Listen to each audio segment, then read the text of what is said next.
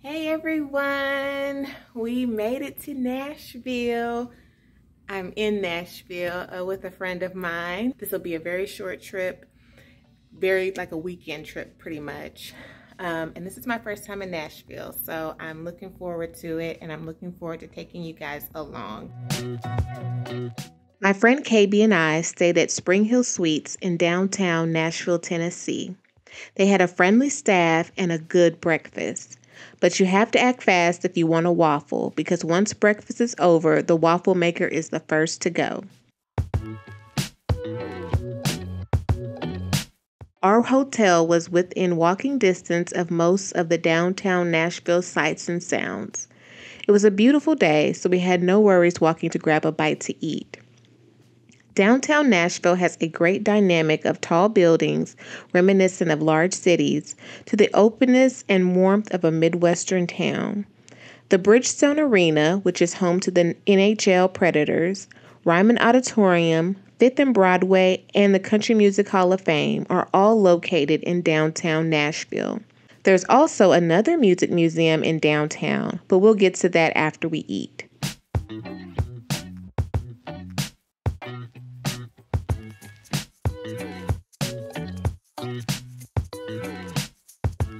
We stopped in the Assembly Food Hall to fill our hungry bellies. We surveyed what was available and decided on the one and only Prince's Hot Chicken. Prince's Hot Chicken has been around for decades. This safely guarded hot chicken recipe is said to be the recipe for the OG hot chicken. We decided on the mild, which was flavorful with a kick. We needed to cool down, so we got treats from Cotton and Snow. As you can imagine, I did not finish my treat. Not only can you visit the Country Music Hall of Fame, but you can also learn a lot of African American music history at the National Museum of African American Music, located next door to the Assembly Food Hall. So much thought was put into making this a beautiful, insightful, and educational museum for people of all ages. It was amazing seeing trailblazing musicians from before my time blended so uniquely with musicians who are currently carrying the torch for African Americans in music.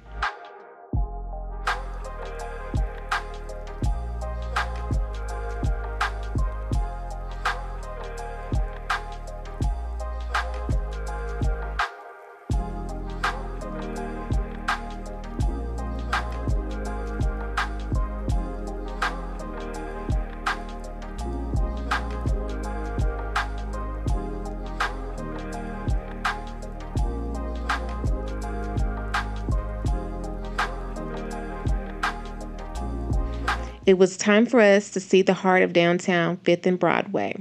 This strip has honky-tonk bars, restaurants, and souvenir shops, all huddled together in historic buildings. Of course, we had to check out some of the cowboy and cowgirl essentials.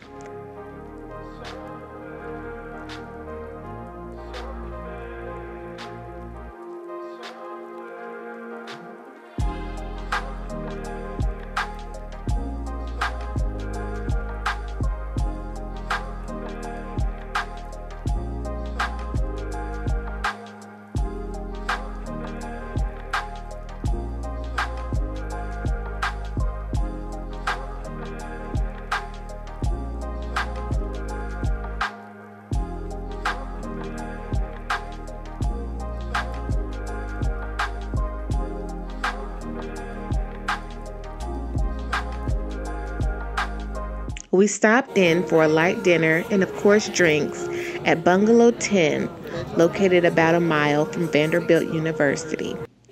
After dinner, we ended the night enjoying karaoke at Wannabe's Karaoke Bar on Broadway.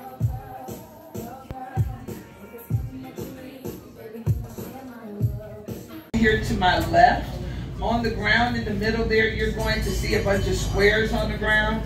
Those squares that you see there represent the Music City Walk of Fame. The next day, we hopped on one of the Old Town trolleys and enjoyed an informational tour of Nashville. It was a great way to see more of the city while resting our feet. If you plan on sightseeing in Nashville, I highly recommend this tour.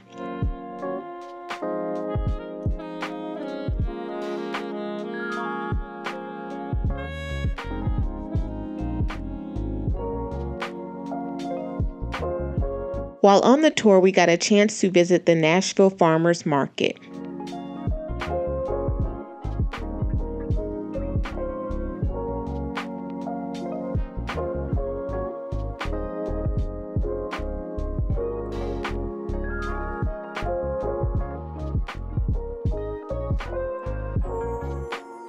While inside, we picked up some souvenirs.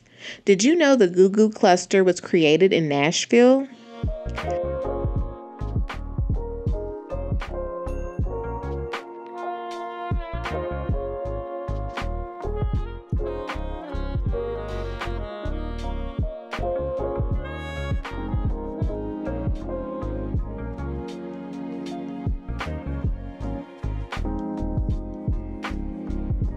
Later that evening, we decided on pizza. And what better place to get pizza in Nashville than Slim and Husky's? The ambiance is youthful and chill, and the food is chef's kiss.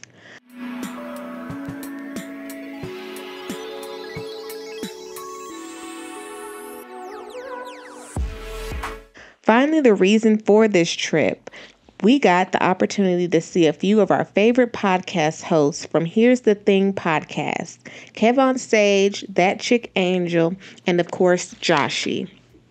They did not disappoint. How y'all feel, man? I'm pulled up with good energy in that.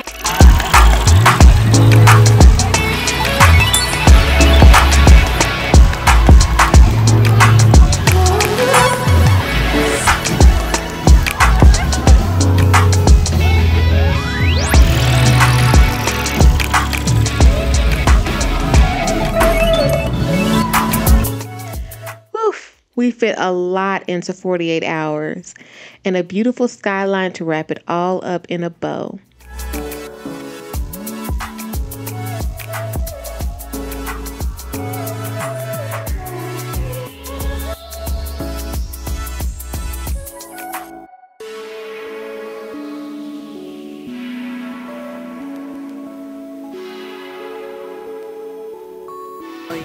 By the way, Papa Do's is always a good choice, even if it's in an airport during your layover.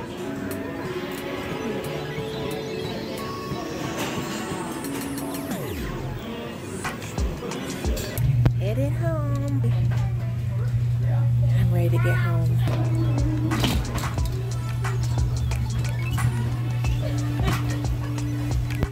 Thanks for watching. Enjoy where you're at and where you be.